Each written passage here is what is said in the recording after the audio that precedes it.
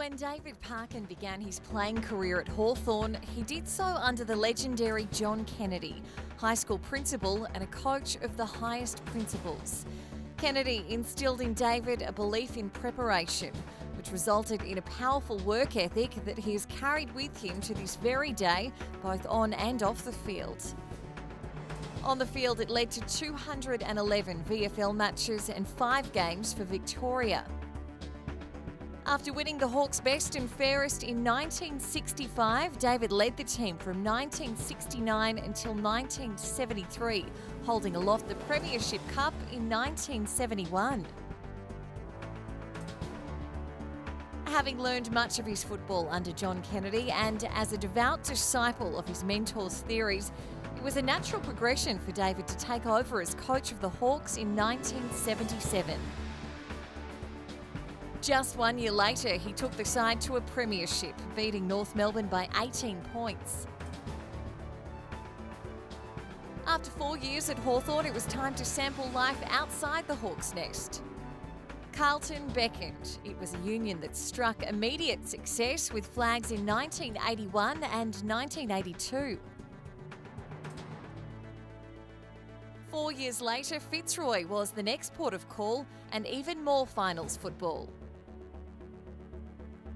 His time at Fitzroy ended in 1988 and a 2-year sabbatical followed before a return to Carlton in 1991. By 1995, David had moulded his side into a feared unit that was never in doubt of winning the flag, his 4th as coach. When his career ended in the year 2000 and after 21 years and 518 games as a coach, you might have thought he'd retire, but no, he's continued to be a great contributor to the community, particularly as an educator. He has been recognised by Deakin University with an honorary doctorate. For more than 30 years, David has not just taught but inspired undergraduate sport, coaching students at Deakin University. He has written research papers and books on coaching and leadership. In 2013, Deakin University further recognised David Parkin's contribution to education, to football and the Australian community by establishing the David Parkin Oration for Sport and Social Change.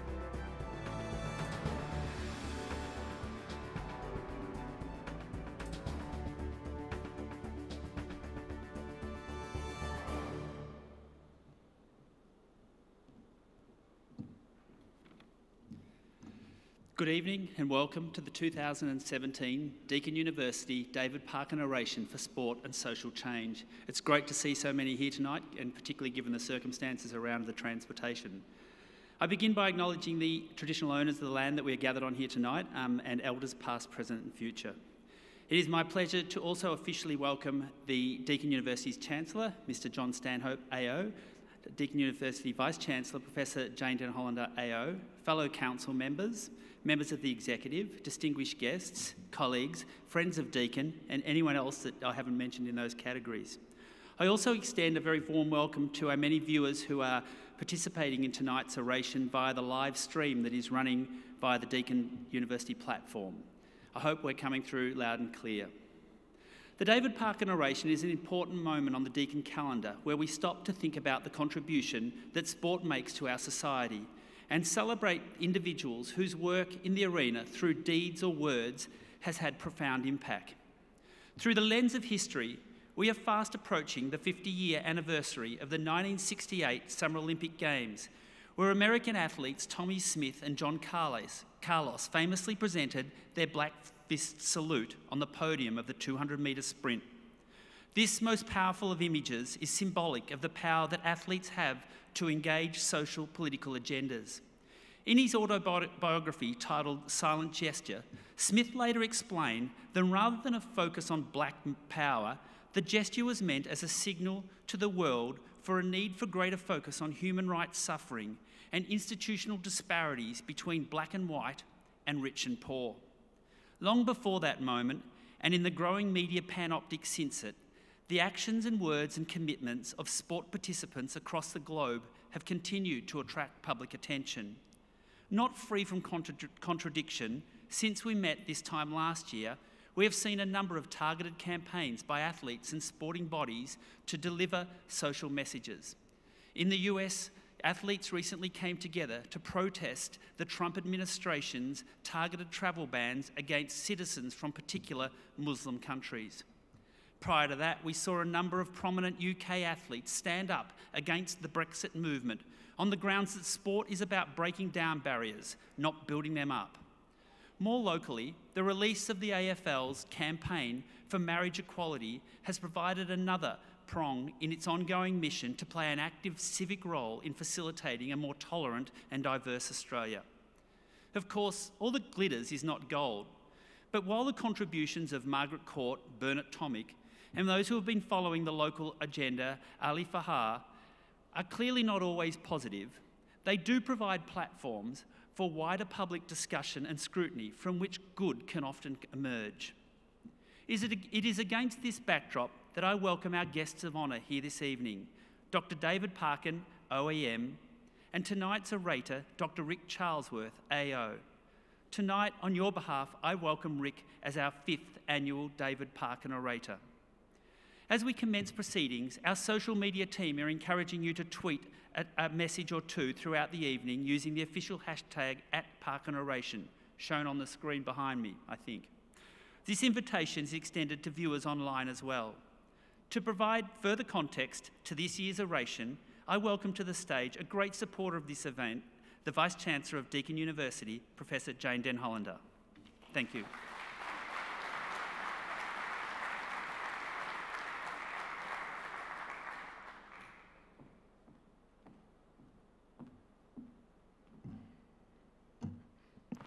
I begin by acknowledging the Wurundjeri people, the traditional owners of this land on which we are meeting, and I pay my respects to elders past, present and future, and I particularly welcome and acknowledge any Aboriginal Torres Strait Islander who is with us here, and I thank them. On behalf of my Chancellor, Mr John Stanhope, we acknowledge the following: Mr David Morgan AO, previous Chancellor of Deakin University, Dr David Parkin, OAM, staff member, friend, critic and mentor, council members, Deakin staff, Deakin students, guests one and all, and most particularly our speaker tonight, Dr Ric Charlesworth AO. It's a delight to welcome you all again to the 2017 Parkin Oration. This is our 5th year. It has become established in our calendar of great events about the community, comment on the community in which we live, and it's a delight to see a full house once again, and we thank you all for coming. The David Parkin Oration for Sport and Social Change was established by Deakin's University Council in 2012 as a public lecture to be delivered annually by an eminent person within the industry. The Parkin Oration gives us the opportunity to explore the challenges and the opportunities for sport as a driver of social change, so eloquently explained by our Chair of the Board, Chris Hickey. The reasonable question, given all the issues in the world as to why we should do this, is useful. At Deakin, we know the important role sport plays in education and ensuring our lives are balanced and healthy. Sport is a universal language that engages people and brings them together in a way few other activities can manage. More than that, Deakin is turning its passion for sport into world-shaping ideas and actions. Our courses and research in sport have global recognition, and if you would indulge me for one moment, it behoves me just to let you know just how good we've done that. And I do so because a very prominent member of the Victorian community said I wasn't paying enough attention to our excellence. Our School of Exercise and Nutrition, guests one and all, was ranked 1st in the world in the recent Times Higher Education Global Ranking for Sports Science Schools. 1st in the world is something to think about, as it is a rare accolade. And to the people in the audience from Exercise, Nutrition and Sports Science at Deakin, I say bravo. Our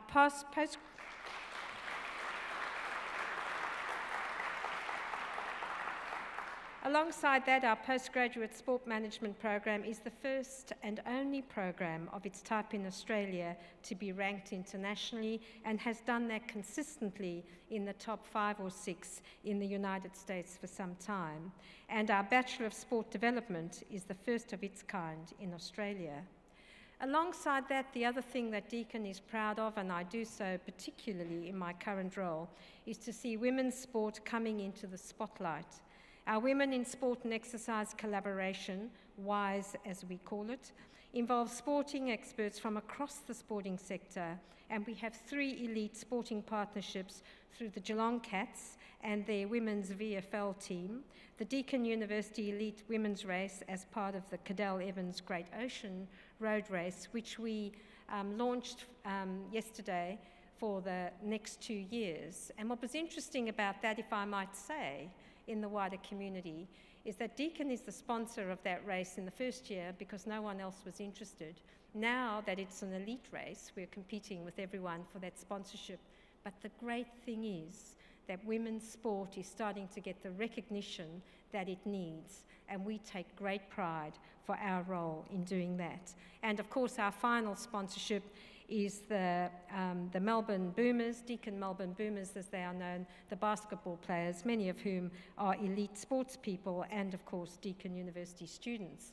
And we take great pride in what we're doing for women's sport at the ground into the elite level. But tonight we are particularly proud to lay claim to David Parkin as one of our own. David Parkin is renowned for the development of Deakin's successful sport coaching course, the first of its kind in Australia. He was awarded an honorary doctorate by the university in 2013 for his contribution in the fields of coaching and athlete education, and his special contribution in the Australian Football League and the wider coaching community. He is loved across the country mostly. In establishing this oration, Deakin is honouring David Parkin's very significant contribution to sport and to our society more broadly, in leadership, in sport and in education. He is a football legend. He is a great advocate for leadership. As a sports industry mentor, he has taken his sporting leadership skills into business and to everyday life, and he has shared those skills generously. He is a great friend to Deakin. He has been part of us for a very long time. I am delighted on behalf of you all to introduce all-round legend, part of the Deakin family, Dr. David Parkin, OAM. Thank you.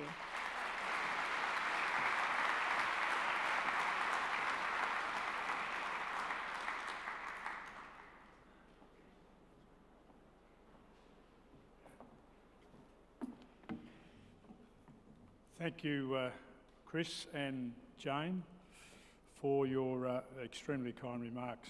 I have lived a very privileged life in my nearly 75 years. Chose my parents well, received a very good education, have remained reasonably healthy, lived in Australia, and have been employed by Deakin University for the past 40+ years, teaching teachers to teach and coaches to coach. This university has also provided me with a couple of personal embarrassments. Back in 2013, I was awarded an honorary doctorate by Deakin at a graduation ceremony in Geelong. I did not tell anyone, including my family. They all know I'm not an academic, that I'm a practitioner, so I don't think it would have gone over well. The day after, I had a phone call from my older brother Des, who happens to be a medical doctor, and the academic of the family, asking me if it was true. He'd been out playing golf with one of his mates, whose daughter happened to graduate with me in health sciences. He said, is that true? They gave you a doctorate? I told him of my embarrassment, and the response was, you're embarrassed. I just devalued my qualification. The second, quite obviously, is this oration named after me for my contribution to Australian society in leadership, sport and education. I'm very thankful, Jane, that the university would see fit to do this. Sport does command the power to cross barriers, to change attitudes, to create communities, and even unite nations in a very positive manner. But this power to support the greater good is no easy process. I have now lived through more than 5 decades of VFL, AFL football as a player, as a coach, as an administrator, and now just hanging on as a media commentator. A period of time in which a quiet evolution in our game has become a raging revolution in terms of change, both on and off the field. What was once, I think when I started, a reasonably well-paid recreational pursuit is now a billion-dollar business. Parallel changes in society's thinking during this period have been significant too.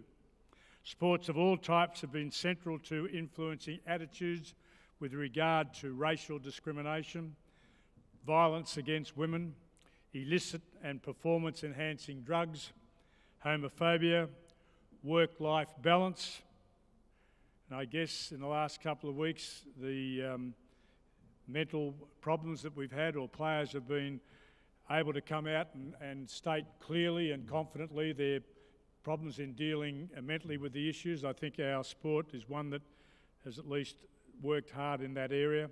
And equal opportunity, to name just a few. There is obviously much more to be done in society generally and with our sporting fraternities specifically, as the events of the past years, months, and as I suggested, the last few weeks continually remind us. Sport in Australia, which captivates the hearts and minds of both sexes, across all ages and within all socio and economic groups, has a massive and very powerful role in changing attitudes to a host of important issues. There has been a limitation of sharing intellectual property within Australian football at elite levels, us being an Indigenous game. But the coaching relationships have been exceptional in my case in this country across sports. I was fortunate to have a number of mentors during my 25 years of AFL coaching who shared their time and expertise so willingly. The first was Joyce Brown, who coached the Australian netball team to 3 world championships.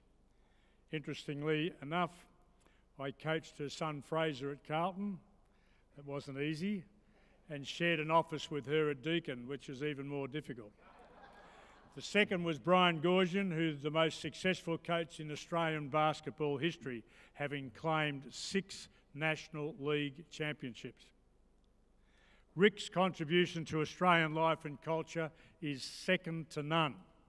He has served his country as a medical practitioner, as a politician, a Sheffield Shield cricketer, and an international hockey player and coach.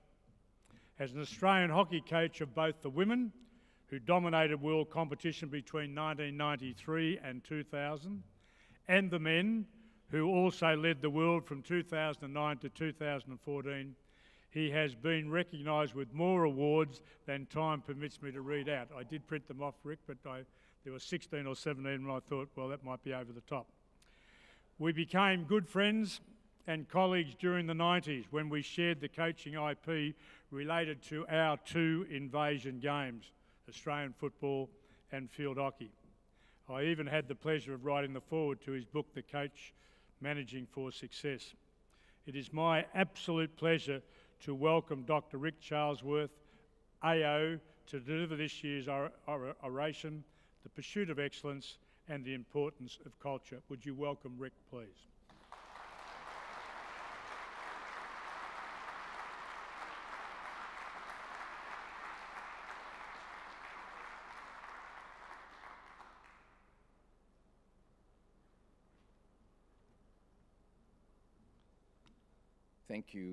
Thank you very much, David. And I noticed that you have to go down the little steps there, so I've given you some time to get back to your seat. David, of course, is a decade older than me, and showing it, perhaps.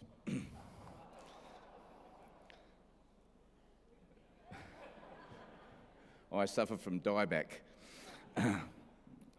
David, of course, played footy for a decade, and I, as an enthusiast of Australian football, watched him during that time. And he was, of course, for a long time a coaching colleague of mine.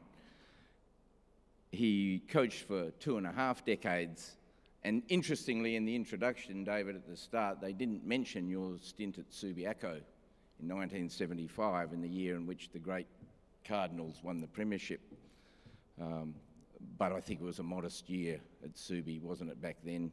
You went on to great things at Hawthorn and continued, of course, after that. We first met in the early 90s when I was a new coach at national coaching conferences around the country. And David was always very generous with his ideas and his experience. And a decade later, he very generously agreed to write the foreword for my book. I think that our contact over the years has been intermittent, but always valuable, and it is very true to say that David Parkin has been a lifelong learner and teacher, and for the contribution you've made to my career, I'm very grateful. I'm going to speak today about my coaching experience, if you like, but of course grand things are said about sport and the contribution it might make to our society, and I was reminded when I was thinking about what I would say today about a time when I was an athlete, 1984, at the Olympic Games in Los Angeles. And it's been said that sport helps to bring nations together. And I remember standing in the centre of the stadium in Los Angeles, and Peter Overath, who was the president of the organising committee of that Olympic Games, made the statement that before you stands the best hope for the future of mankind. And I looked around and there was a bunch of pugilists and jumpers and shot putters and javelin throwers, and I thought, my God, where are we going? I might say I should share with you another experience which you might find entertaining, which would have occurred in those Olympic Games, 1984. And during the tournament, if you want to be successful and get to the main games at the end, you have to win critical matches during the tournament. We were playing on this day against Germany. I was getting to the end of my career at that time, but I was a significant player in the team, and unfortunately the German coach decided that I was going to have a tag that day, much in the manner you see in Australian rules football. And the guy who was chosen to be my tagger was a fellow called Volker Fried. Volker Fried would later become the captain of the German team. He was a very good player, but in 1984 he was a young tyro in the group, very fit and fast, unfortunately. And his job that day was basically to cut me out. I spent the first 20 minutes of the game trying to escape, and I managed to escape from Volker. And I was running down the field with the ball, and Volker was very enthusiastic and very disciplined, as the Germans tend to be. And he ran after me and he dived and grabbed me by the leg, which is very good in footy or rugby, works quite well. It doesn't work so well in hockey. And the umpire at the time was an English fellow, and he rushed over, blew his whistle very loudly, and he showed Volker the yellow card. The yellow card, of course, means temporary suspension in our sport. And there was a bit of tension at the time, as you can imagine. Everybody was milling around. Germans were very cunning. They used to pretend they didn't speak English unless they really needed it. The captain of the German team, a guy called Carsten Fischer, decided this was the time to bring out his English. And he ran up close to the umpire. As I said, there was a bit of a melee in the middle of the pitch. And he said to the umpire, "You can't send him out. He's fighting for the fatherland." Which didn't ease the tension much. And this is the context of how sport brings people together, of course. We had in our team a very laconic guy from Queensland at the time, a guy called Trevor King. Trevor didn't know the names of any of the German players. He just used to call them all Fritz. And he sidled up to Carsten and he said, "Hang on, Fritz, some of us are fighting for Queensland." which was exactly the right thing to do. Unfortunately, that eased the tension a bit, but then Trevor didn't know when to stop, and he said, by the end of the game, Fritz, you'll be wishing you'd been on the Russian front with your dad. I make that point to say that sometimes we don't always get out of sport the bringing together that we might. Now, unfortunately, I don't have a screen to look at, but I'm going to show you now a video which I think might give you an example of the sort of thing that sport can do.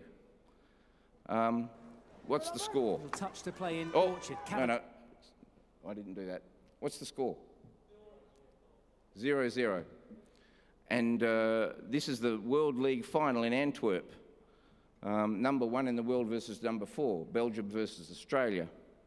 This occurred in July 2015, about the time that Wimbledon was on, and in a week in which Nick Kyrgios went nuts at Wimbledon. What did Nick Kyrgios do? Can anybody remember? He misbehaved, turned his back, didn't play the returns, argued with the umpire, and the story in our media, which I do have some criticism of, all week was about what terrible sportsmen Australians were. So this is a tense situation. There's 3 minutes to play, the score's 0-0. It's the final of the World League Championship. There's qualification for the World Cup at stake here, so there's an edge to the game. Little touch to play in Orchard. Kavanagh. Swan now. Devon stepped up into that right pocket. Swan spotted a gap, goes on the tomahawk, and there's the cross in. Orchard's going to have a chance here outside the post. Oh, open goal, and they score! Kieran Govers scores, but automatically the Belgian team have run away to Raghu Prasad to ask for the video referral. I'll go for your foot. Your foot. Oh, thanks, Kieran. Well, Kieran Govers has just admitted that he kicked it. What an unbelievable bit of sportsmanship. He stuck his hand and said, you know what, I kicked this. Before it goes into the D, it's come off a body. He's already said, before it goes in, that there's a foot. That's exceptional sportsmanship at this level of competition. The question that I ask when I speak to audiences, and this isn't really an interactive environment, is why would you do that? And usually there's some smart aleck in the audience who says, well, video referral would have revealed it anyway, and so, you know, that's why they did it. Sometimes people will say, well, it's the right thing to do. It's the sporting correct thing to do. It's a John Landy moment, perhaps. Some will say, well, you did it because you wanted to avoid the distraction of a couple of minutes of fiddling around with a video referral, and then you would have had to get on with it anyway. What I would say is that in all of the teams that I coached, one of the principles that we had, that we held very firmly, was that you never, never, never cheat.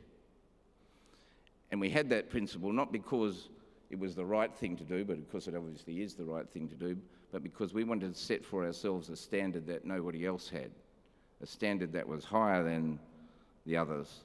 There were no shortcuts, there was no pathway to excellence. And indeed, today I'm going to talk about what I think are the things that you need to do to achieve that. This, if you like, is an example of the intersection of culture and the pursuit of excellence. It doesn't happen in every sport. Last year in the Copa America, Raul Ruiz, who was known as the Peruvian Messi, knocked the ball in with his hand to eliminate Brazil from the Copa America, most important tournament in that continent. The interesting thing for me was that 2 months later than this occurred, one of the Kookaburra players in a club semi-final in Perth did exactly the same thing. He put up his hand and said it's not a goal. There was no video referral that day. There was no other option. There was no possibility of the umpire changing his decision, except that he said that a breach had occurred and it wasn't a goal. And his team eventually lost the game. It was a semi-final. It was critical in the club competition. The interesting thing for me was that within 30 minutes of it happening, my sons, who are avid hockey players and follow the game, knew about it, had seen it, and understood why it occurred. I think that it's important that we understand that's why the AFL needs to be very, very hard on the silly jumper punching that goes on, the macho carry-on that goes on there, the head-high tackles, the sledging and the racist slurs that occur sometimes in our games, the gratuitous violence, and indeed things like Essendon's very silly program of performance enhancing. It was wrong and silly because the efficacy of the substances they were using wasn't proved. That was bad enough, but the most important thing was the philosophical message that it was sending. The philosophical message that it was sending to the players was that there's a shortcut to excellence, that these substances could make a difference to your performance without the grinding hard work that is really essential if you want to be good.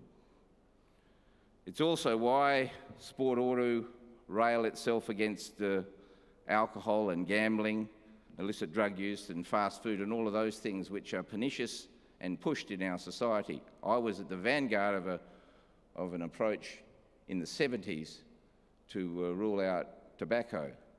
Lots of forces in the tobacco industry tried to cast doubt on what we were trying to do. They obfuscated and delayed and tried to spoil our efforts. Thankfully, over time, reason has been successful. I wanted to make one other comment before I moved on to my approach to coaching. I had the occasion just 2 days ago to have a meeting with Gerard Neesham.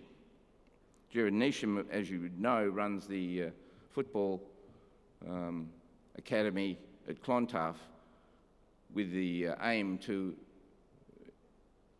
make Indigenous players more likely to continue through schooling. It's been immensely successful and provides, I think, a very good example of what sport can do to make a difference. And I thought I might read here, this is from the principal of Broome Senior High School, and it's written to Gerard, and it's just a little piece from a letter. The whole school has benefited from the involvement of the Clontarf Foundation, as shown in our upper school population, growing from around 100 in 2005 to 200 in 2010. As more boys continue into year 11 and engage in their education, they seem to drag the girls and others along with them.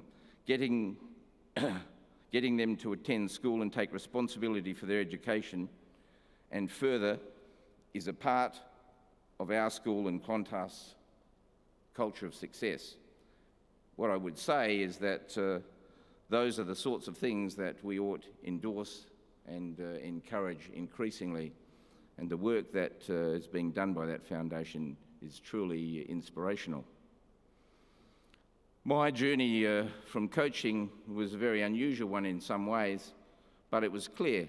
I played for 17 years in the national team. I was playing 4 years before I got the job as national coach. Many people thought that I didn't have a coaching record before that, but indeed from the time I was 17 years old until during those 23 years before I became national coach, I coached state junior teams, club teams, junior teams, my daughter's team, a whole range of different teams at different levels. I had a degree in medicine, of course, which provided me with an understanding of physiology, psychology, sports medicine, and teamwork. I don't know how many of you people have ever been in an operating theatre and been awake. Anyone put their hand up? But this is an example of a whole range of people with different skills working under pressure to produce the right outcome. So I learned a lot about teamwork from my time in medicine. I spent a decade in the Parliament. I didn't learn much about teamwork from my time there. There is a place for it, and if you were to buy a copy of my very good book, which just happens to be on sale out the back, then you could read about that. But indeed, I spent my time in the Parliament, of course, on my feet speaking every day, and that, of course, was also very good training for the life as a coach. I tried to be the coach that I would have liked to have had. I tried to take something from all of the coaches that I had had during my time, and indeed, I understood that you needed to be a motivator, you needed to be a technician, you needed to be a technician, but more important than anything else, you needed to be a team builder.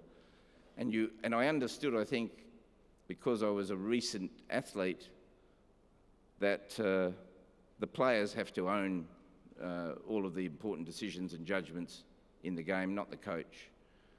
They had to own the tactics and the way we went about doing things, and so right from the very beginning I worked on that. Now, unfortunately, I don't have a screen, so I can't see this, and it's not what I thought it might be. It's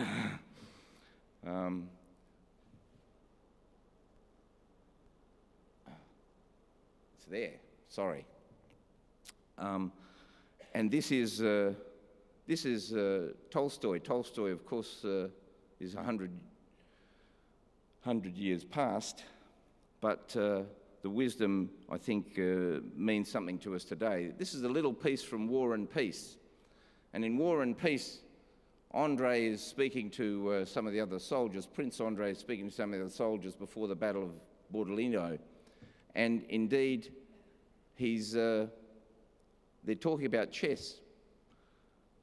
And the soldier says, well, it's like a chess game tomorrow.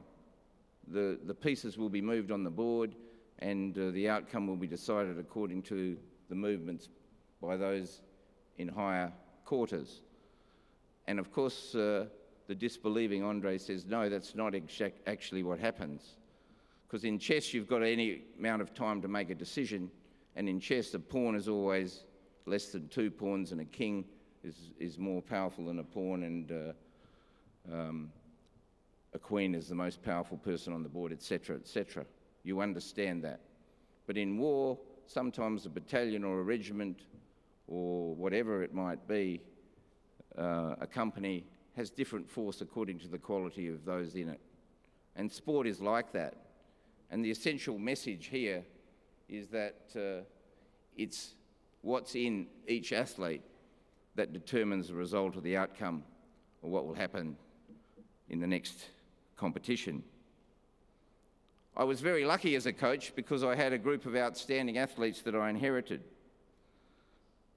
They were used to hard work. They'd been drilled in technique. Some of the techniques I wanted to shift and change, but they were used to it. They were diverse. They came from every part of the country, and they were ambitious. And when you have a group of athletes like that, you can do marvellous things. I understood how I wanted the team to play. I wanted them to be assertive. I thought we needed to develop multi-skilled players. We wanted players who could defend and attack. You were no longer a right or a left-sided player. We wanted people to have a range of skills that allowed them to do all of the things that were necessary. I wanted them to be open to tactical changes, and I was hoping that physically we could stretch their capacity. And so I went into coaching, if you like, with that perspective. And how were we going to do it?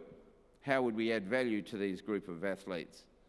For coaching the national team isn't like the job that Alex Ferguson has. What does Alex Ferguson do when Alex has got a problem with his goalkeeper? He buys the guy from Spain, you know? You don't have that option open to you if you coach the national team. You've got to actually make the guy from Toowoomba better. And indeed, that's the real stuff of coaching.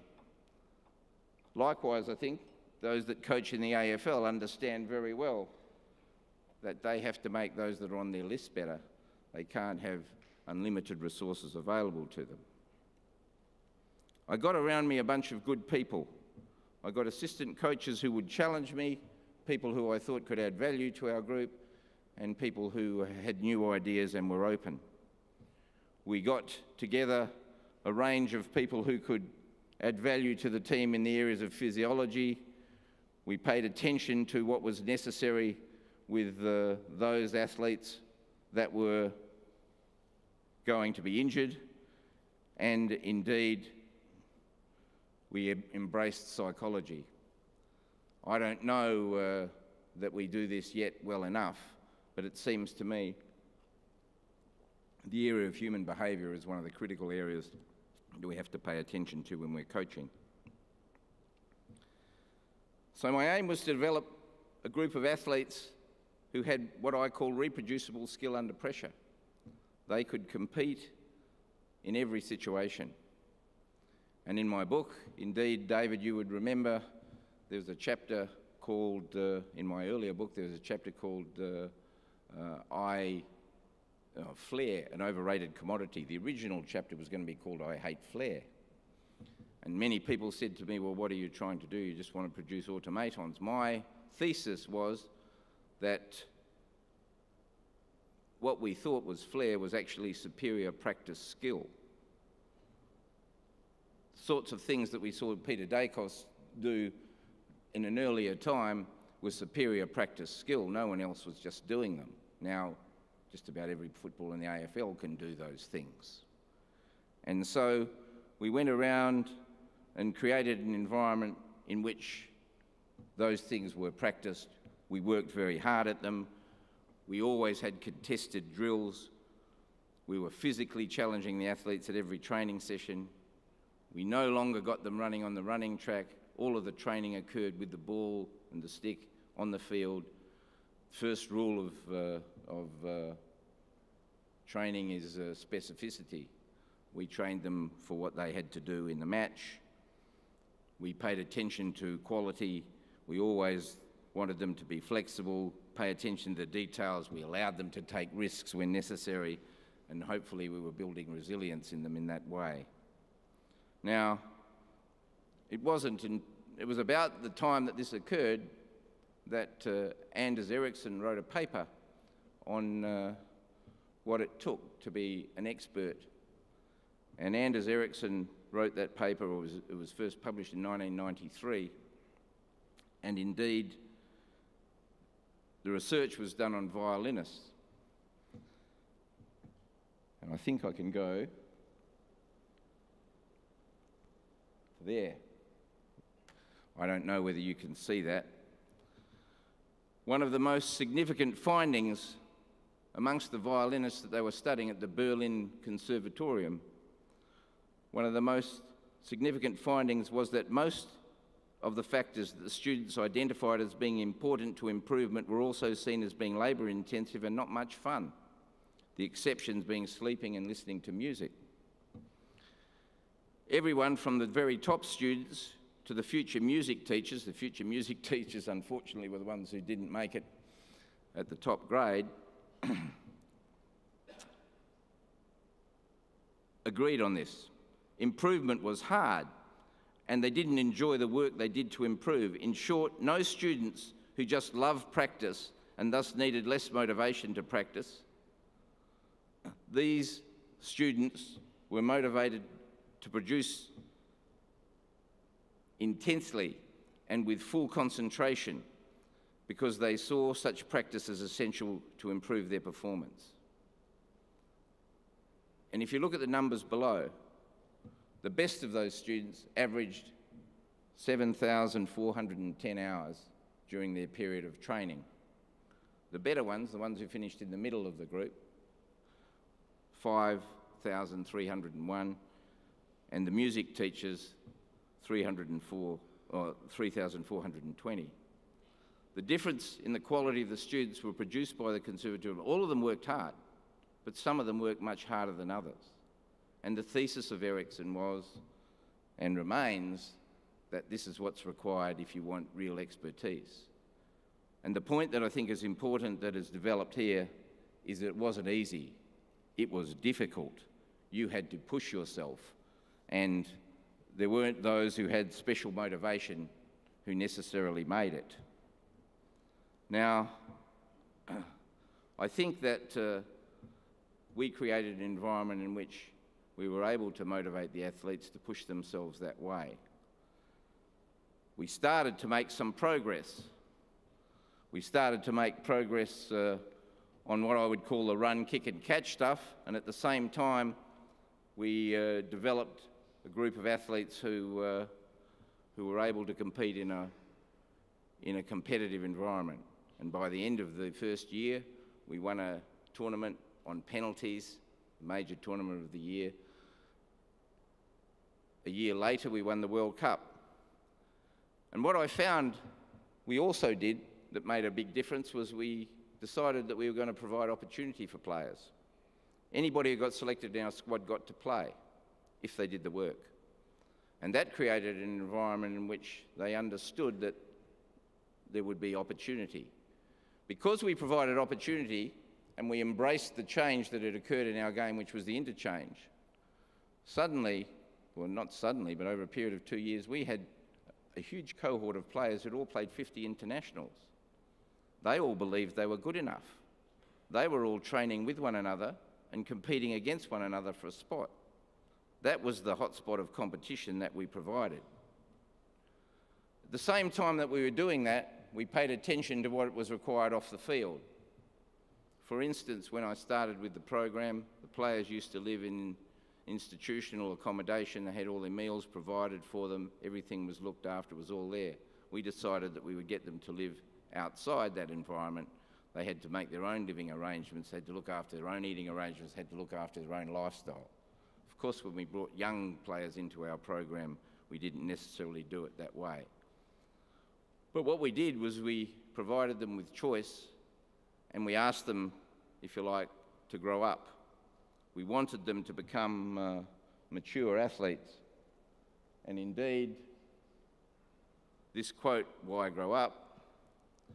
Doing what you can to move your part of the world closer to the way it should be, while never losing sight of the way that it is what being a grown-up comes to. And we asked our athletes to make that step. My evolution occurred during that time, and over a period of time I went from being what I thought was probably at the beginning quite a didactic coach to becoming one who was increasingly aware of the contribution the athletes had to make, the need for athlete participation, and indeed, by the time we got to the Sydney Olympics after 8 years, we had what I would have called an athlete-driven program. I changed during that time from being the didact to the collegial, to the mentor. And indeed, we had some battles along the way. I believed that leadership was something for everybody in the team, and I was not convinced that the captaincy had, if you like, the aura that it held the aura that some people thought it did. I had been a captain of the national team and I understood what was involved. But I believed if you wanted to have a successful team, you needed a critical mass of leaders. And indeed, during that time, we developed a critical mass of leaders.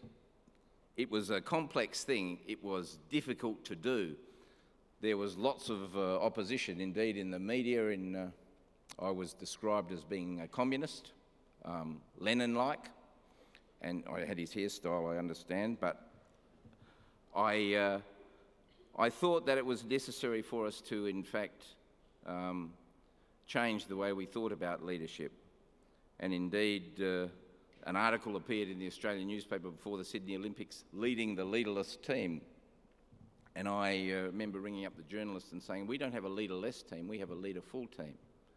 It's interesting that all during the 90s, while we were having co-captains, leadership groups, working on developing leadership, the sorts of things that were important, there was a lot of speculation about how silly this was. If you look at the sporting scene now, I think we're out throughout this country and in other places, then I would think what we were doing back then is now the norm. And indeed, what I wanted was all of the people in my team to contribute. Some people in the team were terrific trainers and set an example for the group. Some of them did inspirational things on the field that changed the course of events. Some of them were socially gregarious off the field and could provide for those around them an environment which made them feel comfortable. Some people were willing to put up their hand and say, I disagree, when we went in one particular direction. Some people were willing to put up their hand and say, I made a mistake, I got it wrong. All of those things were leadership, and nobody exemplified all of those things. But if you asked of your team, everyone to make a contribution, you created an environment in which they felt like they could, then you found you had a force which was truly outstanding. And I move to this quote here. Maxine Cohn, who is the global head of culture at Google. I saw this just recently. Our culture is employee-driven, and we have great expectations of our employees when it comes to culture. We want everyone to think and act like owners of the company and to take responsibility for making it what we want it to be. Indeed, I think that what Maxine's saying there exemplifies the sort of thing that we were trying to do with our team. Now, I think that from there, where do you go? We had developed a group. They were generally making progress. After 8 years with the Hockey Roos, the team was greatly successful. I took over 8 years later the Kookaburras. It was a vastly different environment. And what I would say about the culture that I then came to is interesting. You didn't have access to the Kookaburras in the same way you did to the Hockey Roos. Our players played in Europe, they played in India, they were global citizens, and indeed they had a range of different masters. I think the hardest thing to do was to find a way in which those athletes could perform at their best. And indeed, it was harder to coach the men than the women. Perhaps the principal reason for that was I think the men aren't as good team players as the women. I know that might not be something that people like to hear, but perhaps it's because women are socialised to look after the family and to care for others. But indeed, it was difficult.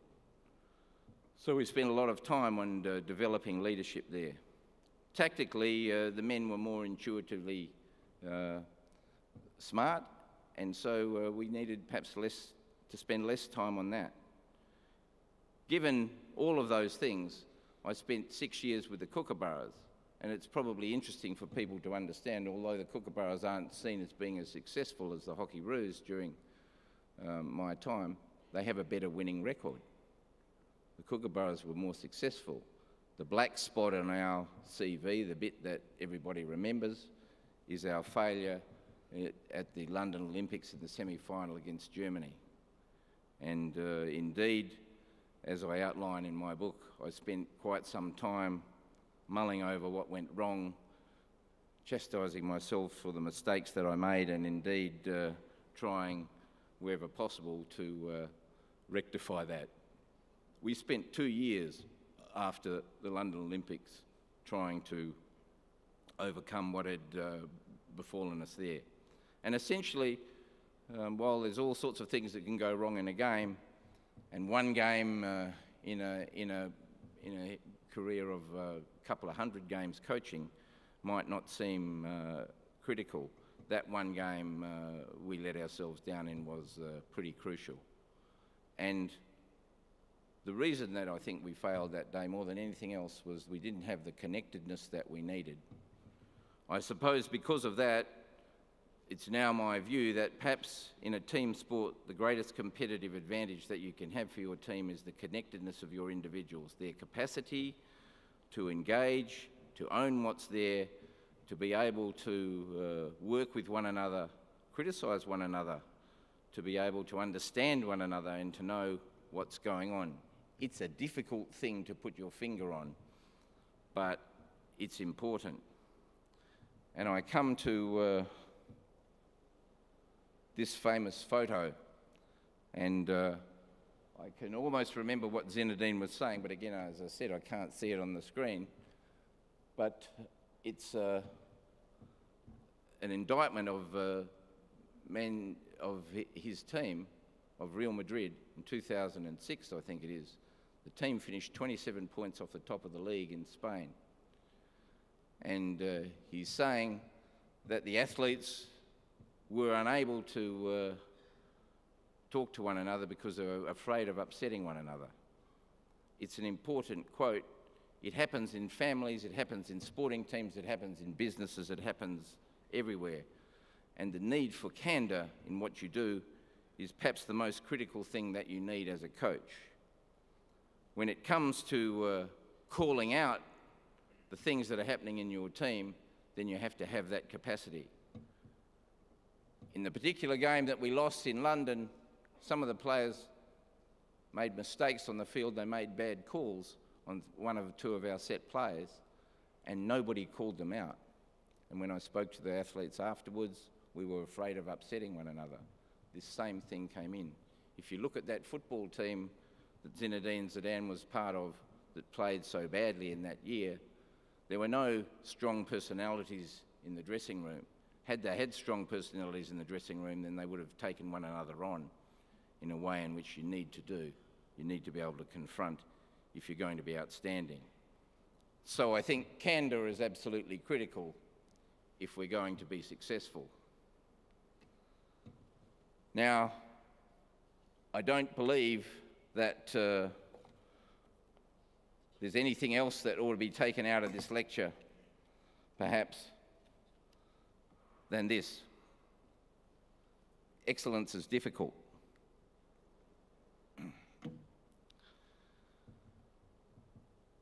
It's one of the most enduring and deep-seated of all the beliefs about human nature, that natural talent plays a major role in determining ability. This belief holds that some people are born with natural endowments that make it easier for them to become outstanding athletes or musicians or chess players or writers or mathematicians or whatever. While they need a certain amount of practice to develop their skills, they need less than others who are not as talented, and they ultimately reach much greater heights. Erickson says this: "My studies of experts point to a quite different explanation of why some people ultimately develop greater abilities than others, with deliberate practice playing a starring role."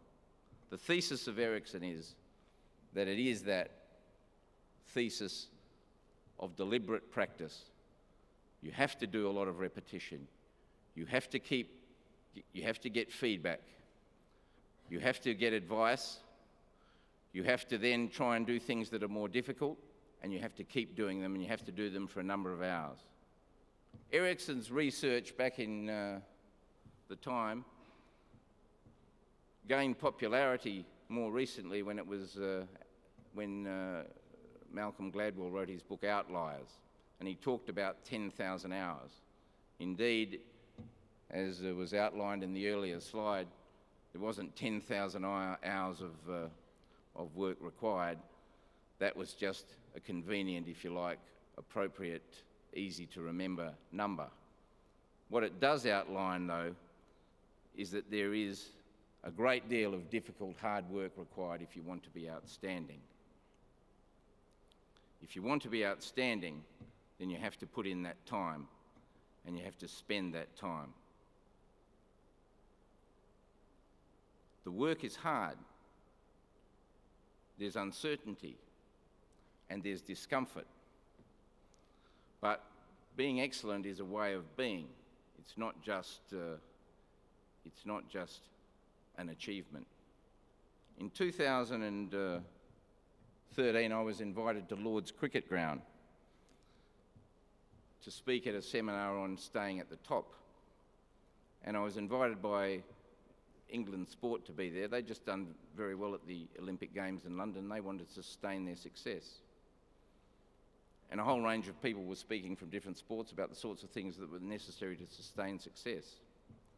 And indeed, my contribution was early in the day, and late in the day I was sitting there with the coach of the England cricket team. And the coach of the England cricket team at the time was a guy called Andy Flower. And Andy Flower, in a moment of real candour, sitting at the end of the table, said, "I've been the coach of the team now for 4 years. When I became the coach, our aim was to become #1 in the world in one-day cricket and 5-day cricket." And we've just beaten the Australians in the Ashes series, and we're number one in one-day cricket, and we're number one in five-day cricket now. And in 3 months' time, we're going out to Australia to play against Australia in another Ashes series. These things may become a thing of the past, mind you, Ashes series. And he said, and I'm very worried, because I think our team's lost focus. They were all set on being number one, and we've got there, and now what? And I'm very worried about what's going to happen. Anybody got any advice here? And I thought I knew the answer, but being a very good Australian, I sat on my hands and didn't say anything. I went to the betting shop. I shouldn't have said that now, that'll be controversial, but a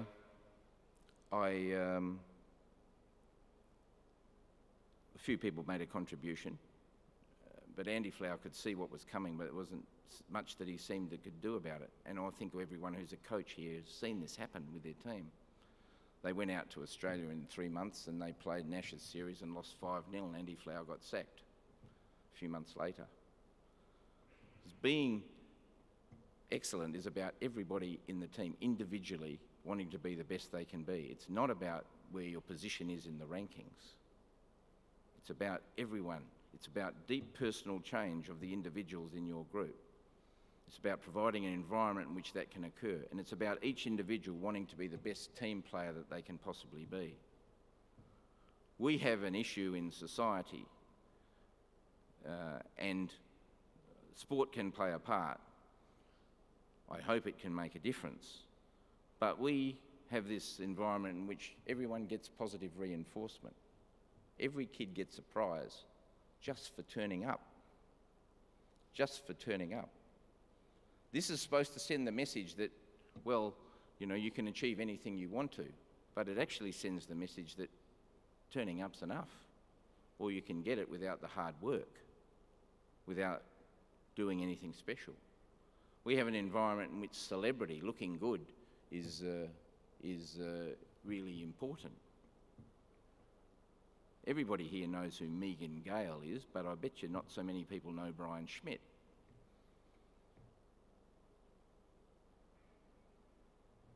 The UFC says that Ronda Rousey is the most outstanding athlete on the planet. She won a bronze medal at the Olympics in judo. She's a UFC fighter. But how many people here know who Ashton Eaton is? Ashton Eaton has won the decathlon at the last 2 Olympic Games. He's the best athlete on the planet. Media and marketing is seen as success. You know, the product doesn't necessarily have to be that good. That's a problem too. I suppose I want to finish by saying that we need to challenge some of those things. I was roundly criticised about a year ago now when I made some offhand comment while I was in Cairns to the ABC about the fact that our girls who won the rugby sevens had won a soft medal. Because I believe, and I've had a fair bit of Olympic experience, that not every medal at the Olympics is the same. Now, I wasn't being critical of the girls whose performance, given the milieu in which they competed, was terrific. But the point I was making is that we need to be objective about what we're looking at. And I said, here's an event at the Olympics in which the first 4 teams all came from the Commonwealth. That didn't occur in any other event in the Rio Olympics, only in that event. So this is a Commonwealth sport. I said you should do a thought exercise here. In what sport? In hockey, in basketball, in soccer, in water polo, in handball, in volleyball, can you put together a team in a year and a half and win a gold medal? Can you in any of those sports? The answer is clearly no, you can't. Indeed, we actually tried the Sydney Olympics. We put together a handball team. We got elite netballers, a whole bunch of athletes, put them together and made ourselves a handball team for the Sydney Olympics. Where did we come? Stone cold motherless last.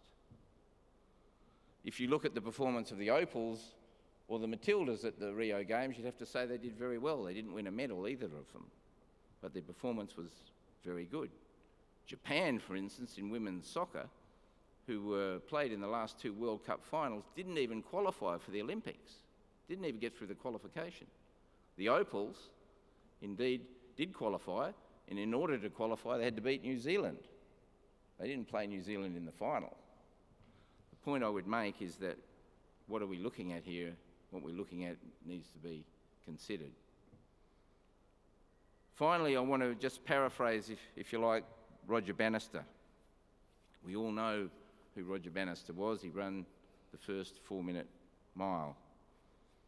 But he said, and I remember reading this a long, long time ago, the serious striver for excellence in sport reaches a situation that's too big for them to master.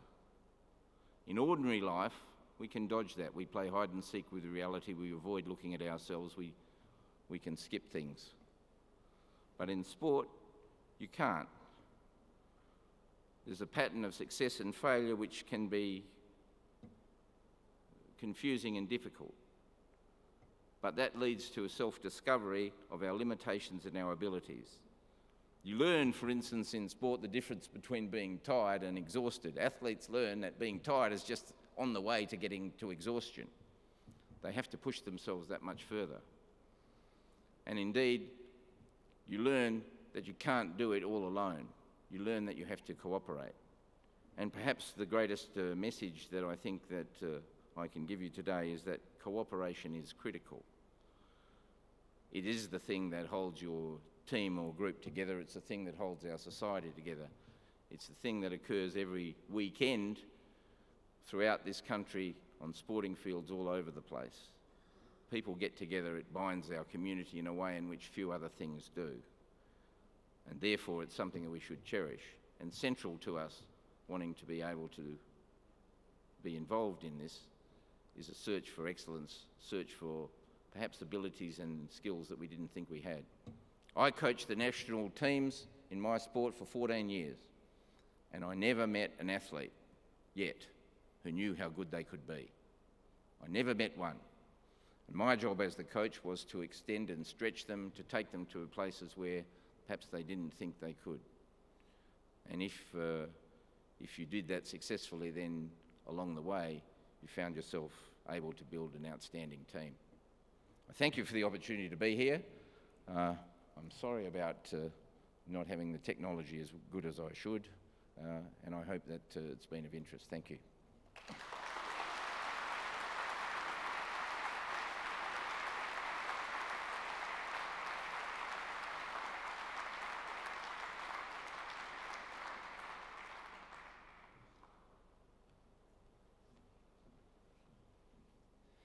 Rick, I didn't have the clock running on that, but if you went for 45 minutes, I feel like we could have gone for another 45 and people would have just sat there and lapped it up. It was truly fantastic. Certainly in our deliberations about a ratus for this event each year, we remind ourselves that it's July in Melbourne and it's football mad place that we live in, and sort of venturing outside of the football arena, we kind of knew we had to come up with someone pretty special, and I think we can all attest to having done that tonight. And I think we all leave here this evening with a deep appreciation of why the name Ric Charlesworth holds such a revered place on and beyond the Australian sporting landscape. From your platform as national coach of the Australian Olympic men's and women's hockey teams, it's no surprise that Ric's philosophies and strategies have been the focus of so much attention. Propelled by his willingness to name, frame and share his coaching ideas, Ric Charlesworth has ascended to the status of the coach's coach. In the pursuit of excellence and the quest for success, coaches from all sports have been attracted to Ric's ideas and insights. Of course, it's not only sport where the winning edge is sought, so it's no great surprise that Ric's work has permeated business and the political sphere. Your thinking, your leadership about leadership and culture, and your coaching, through your coaching and writing, have provided a framework for pursuing excellence that many others have sought to adopt and follow. As you say, there is no shortcut to excellence. It is no surprise that the prominent companies regularly employ you to speak about high performance and team building. We have learned from Ric Charlesworth tonight that the effect that for effective leadership is not about one person, but it needs a collective effort. His pioneer work in distributive leadership through the formation of leadership groups has now become commonplace in all sports teams. But for Ric, as we have come to better understand, what makes teams and groups effective is their shared commitment to excellence. He is not an advocate of populist leadership and doesn't shy away from driving high standards and demands associated with the relentless pursuit of excellence.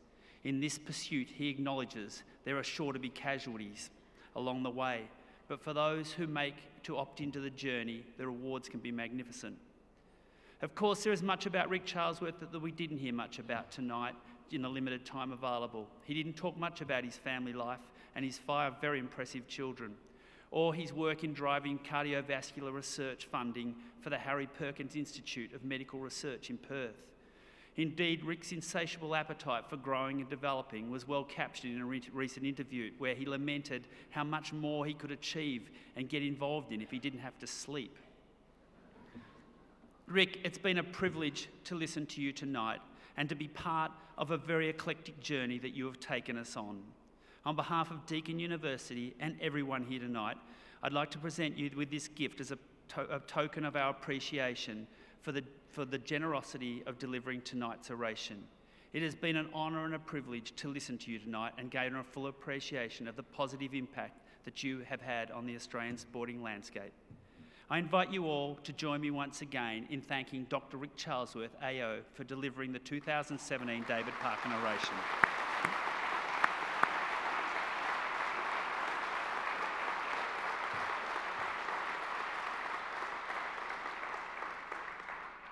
I'd like to close by acknowledging the contribution of the wonderful events team and media team here at Deakin, and thank you for your energy and attention to detail. But most of all, on behalf of Deakin University, I want to thank you all for your attendance here tonight. I trust that you have enjoyed the evening and look forward to seeing you at the 2018 David Parkin Oration for Sport and Social Change.